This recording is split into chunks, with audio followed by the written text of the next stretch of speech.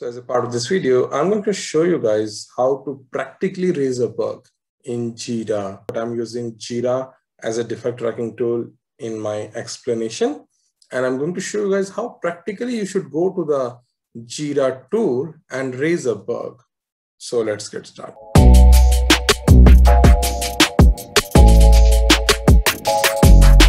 Whenever I'm raising a bug, definitely I should have a requirement. So let's assume that this is my customer requirement.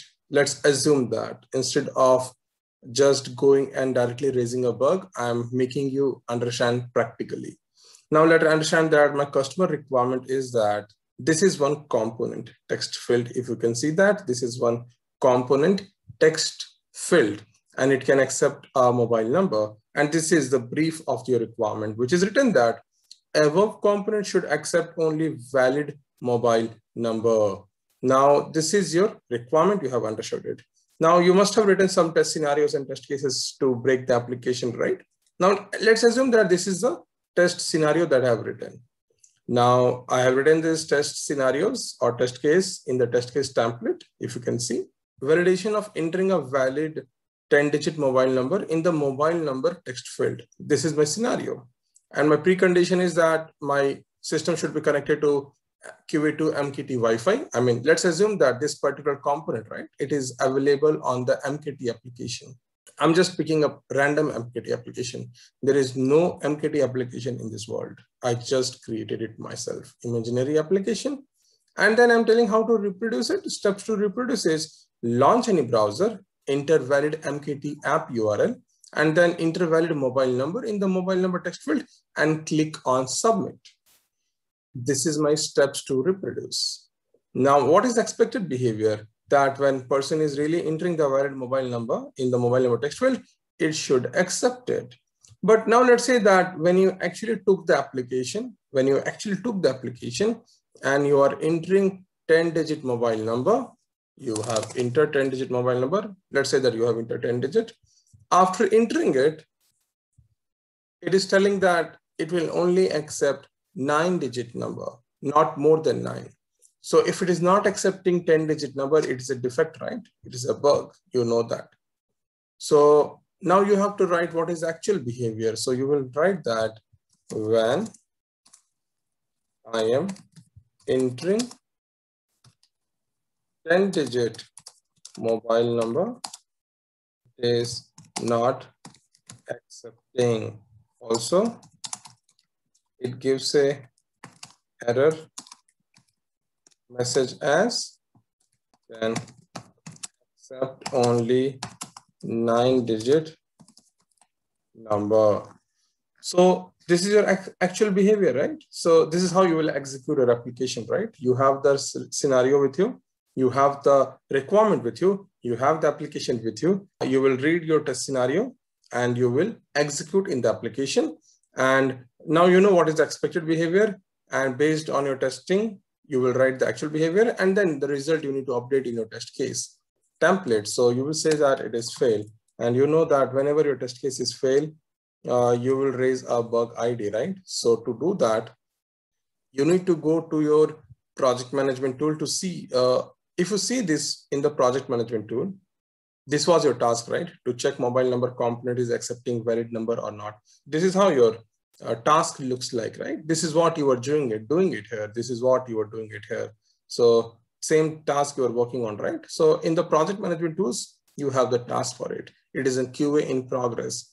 The reason it is QA in progress is because you are working on this, right? Because you are working in this particular requirement or particular task. Now, just because your actual behavior is not meeting with the expected output, you will try to create a bug, right? So to create a bug, the moment you click on create, it will only say that you are trying to raise a bug. So you need to write a summary of it. So what is the summary? Summary, you can copy paste from the actual behavior if you want to, otherwise you can just type it there. Let me type it here that mobile number text field is not accepting valid 10-digit number. This is the summary of it.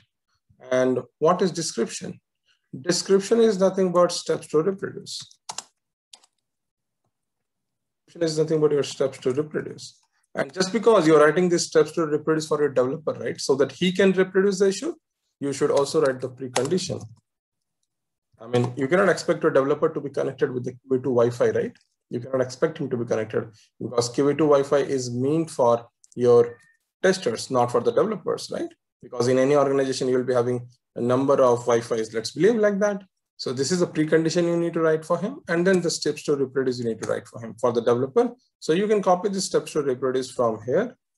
And after doing that, how your developer will get to know that what exactly you're trying to say. So for that, you will also write expected behavior.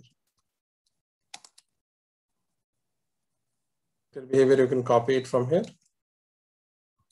And then you will also write what is actual behavior. So actual behavior, you will copy from here and paste it here. So you wrote what is precondition now. And then you wrote what is steps to reproduce. And then you wrote what is expected behavior. And then you wrote what is actual behavior.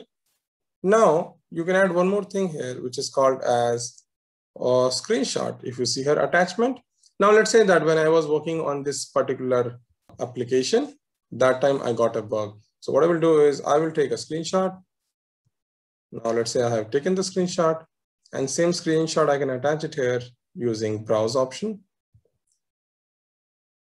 Upload a file, go to the screenshots, screenshot, this screenshot, right? Now let's say that I have got it. And then I will upload that. After attaching the screenshot, it will ask you who is the reporter. Reporter is someone who is the test engineer, the person who is raising a bug. Automatically his name will come. So that just because I have only one particular user in this Jira tool that I'm using, that's the reason it is showing reporter as Team Software Testing by MKT, because Team Software Testing MKT is a person who is using this Jira tool. And then you need to give the priority of this bug. How priority is this bug? It is highest priority, high priority, low priority, or lowest priority.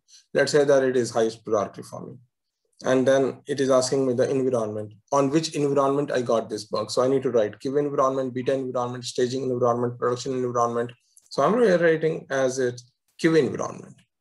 And then issue relates to, that means you are getting this bug from which issue, from which particular task. So you are getting this issue from this particular task, right? Check mobile number components accepting valid number. So you just need to relate both of them, so that tomorrow, whenever someone is asking that particular task, they will get to know that this particular issue is attached to that task. I will show you how, don't worry. And then assignee. Assignee is nothing but your developer name. So either it will take a pick automatically, or if you want to give someone's name, you can definitely do that. And then you can give the sprint in case you have a sprint in your organization. Now let's say that I have not created any sprint right now, so that's why it is not showing any sprint to me. The moment I will click on create, you can see that I will get a bug ID. If you can see here, can you see this? Issue is successfully created. I got it, right? So this MKT9 right now, this is your bug ID. So you need to copy that. And then you need to go to your test case template, and you need to write down the bug ID, that is MKT9. So this is how you execute your application. And when you are executing your application, you need to update your test cases like this. Now in future, if developer is fixing it, definitely you have to remove it, but this is how you have to raise a bug. Now let's say that if I open that task once again, if you can see on my screen just now, if I'm opening this task, right, you can see the bug that I have raised will be attached to this particular task. So this is a task which I am working on, right? To check mobile number component is accepting valid mobile number or not. So if you can see linked issues, that means this issue is linked with this particular task. That means until and unless this particular bug is not fixed, it is not QA complete, this particular task, you cannot complete this particular task to QA complete. That's the meaning of it. And that's why now developer will work on this particular issue. And once this issue he has worked on, he will mark it as resolved. And then you have to mark it as, you have to do the retesting. And once you're doing the retesting, you need to make sure that the bug is really fixed or not. If it is really fixed, you will mark it as QA complete, or you will mark it as issue fixed. If it is not, you will reopen it. Remember, I spoke about this in my defect lifecycle, which I have uploaded on my channel. See, now tomorrow, the reason we are following this Jira or bug tracking tool, right? Because tomorrow, if your QA manager or any manager or product manager is opening this particular task, and he feels that the QA is in progress from last 3-4 days, it's in QA progress itself. The process of this particular task is not moving to QA complete. Why? Because he has a proof here, because there is an issue now, which is in the open state. When I say issue is in the open state, that means developer has not yet started working or he has not given the fix for that particular. So this is how your bug tracking tool looks like. And this is how you will raise a bug in your defect tracking tool called as Jira. So I hope this video was useful. In case yes, please give a big thumbs up to this video. Subscribe to my channel, Software Testing by MKT, and please share this video with any friends. Have any kind of doubt? Put out all your doubt in the comment section. Thank you guys. See you soon.